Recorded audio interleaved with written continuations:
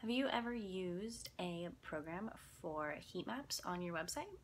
If not, and if you're interested in learning more, then this video is definitely for you. We're going to be comparing Hotjar and crazyegg, which are two platforms that allow you to see heat maps of where your users are hanging out on your site.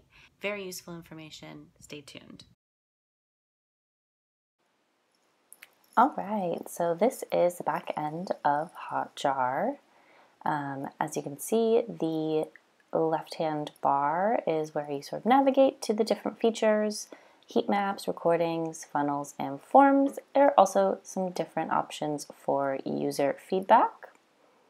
This is perhaps the most important area, which is the actual heat maps, and I will show you our actual page. This first one here is actually showing the clicks, and you can see the areas up near the top of our page, and our navigation menu is where most of our clicks are. Then this other layout here is called the scroll, and that shows you where people are scrolling on the page. The more red areas are where the most users are seeing, and then it gets progressively more blue as the number of users decreases. So as expected, the bottom areas of pages are typically more blue, but that information is really helpful when you are creating landing pages and want to see where users are getting to. This next feature is the actual screen recordings, and this is really neat because it shows the location of the user, the pages that they came in on, exited on, how many pages they saw, and how long they were on your site. And when you go ahead and click play, you can literally see an exact recording of their screen. This is everything that they did on your site. And that white cursor there with the yellow circle is that user's cursor. So you can see exactly what they're doing with their mouse. That mouse that's moving right now is mine, to show sort of the list of actions here, where you can see what elements the user clicked on and any other actions taken during their visit. This information is really useful to see if there's anything that users are spending a significant amount of time on, and you just want to make sure that that's aligned with things that you would like for them to spend time on. If they are getting stuck at a particular point anywhere in your site, that should become evident in these screen recordings, and you're seeing people spending a little bit more time in one place rather than another, or clicking around more erratically. That will definitely give you a good amount of information so that you can know sort of how to move forward and what areas you should be working on. This is a blog article that this user is reading, so we are very happy that they are spending time on this article, so that they are reading and we're seeing them scroll, and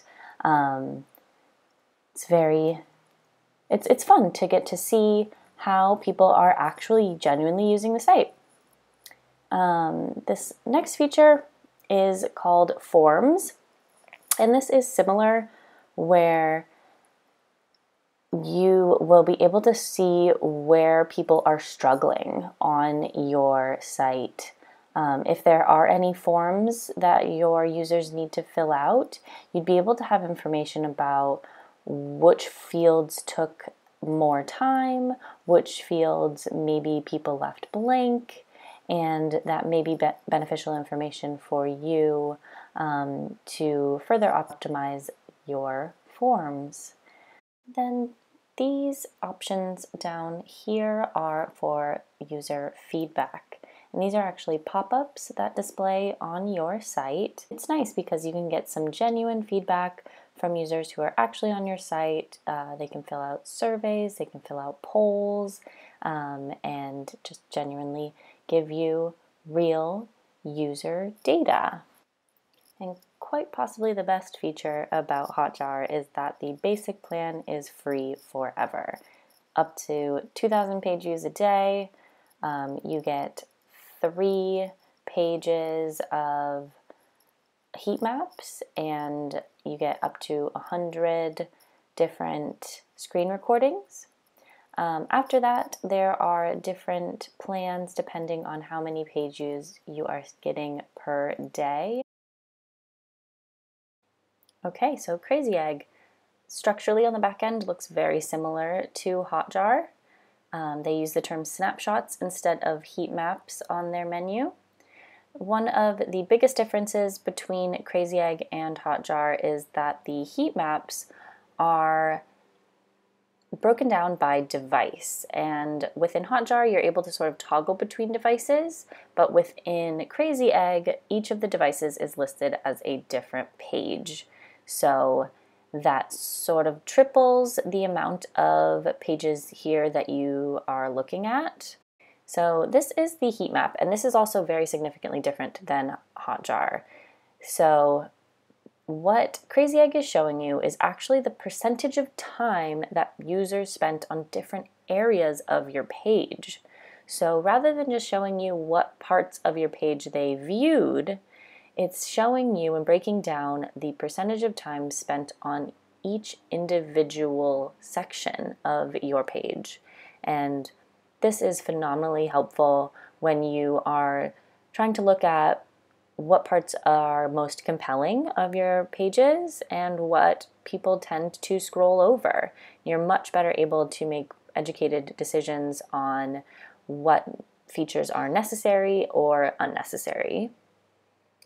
And then the scroll map looks very similar to the heat maps, but is also set up in the way where you are seeing where folks are spending most of their time. Those red, yellow, and white portions are where most of the users are spending most of their time. And so this view is very similar to that heat map, but it just shows where people are scrolling, which areas they are scrolling right past, and where they actually are spending their time reading and watching. And then lastly, there is a Confetti View, which shows you the user's clicks. Very helpful information, similar to that of Hotjar. Then the screen recordings are going to be more or less identical to those within Hotjar, but the main difference here is that you're getting a little bit less information about the user. It does not tell you where they came from, or what other pages they may have viewed during their time, though you are able to see that within the actual recording. And this is quite possibly the biggest difference between the platforms, is that Crazy Egg offers A/B testing. And I can't stress enough how important A/B testing is when you are looking to make changes to your site. You are going to be able to test things against each other and see what is most effective, and that type of testing is excellent. There are also surveys managed by SurveyMonkey, similar to that of Hotjar. And lastly, the pricing. Crazy Egg is $24 a month. It gives you 30,000 page views, unlimited A/B testing, and 100 recordings. It's a pretty great deal. Generally, these two platforms are pretty comparable in terms of their functionality, but the fact that Crazy Egg is $24 a month might be a little bit limiting if you are just getting started, so Hotjar is absolutely what we would recommend for companies who are just getting started and aren't yet ready to invest in this type of testing. But once you are ready, it's definitely worth making the switch over to Crazy Egg solely because of those A/B testing abilities. That is just something that you won't be able to find at a more affordable rate, and it's tremendously valuable for any entrepreneur to be able to split test things and ensure that all of what you're putting out there is going to be as effective as possible. Pretty cool stuff, huh? Hope you enjoyed. Thanks for watching. If you have any questions at all, feel free to leave us a comment down below. We'd be happy to chat. And we'll talk to you soon. Thanks.